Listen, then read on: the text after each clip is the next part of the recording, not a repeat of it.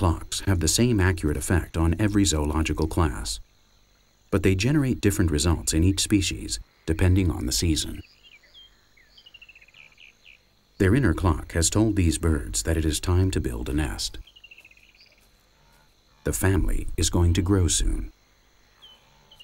They have to take into account the real time each couple will have available for their task, as well as the time their eggs will take to hatch. As with any other class of animal, they have to make birth coincide with the season with the most available resources.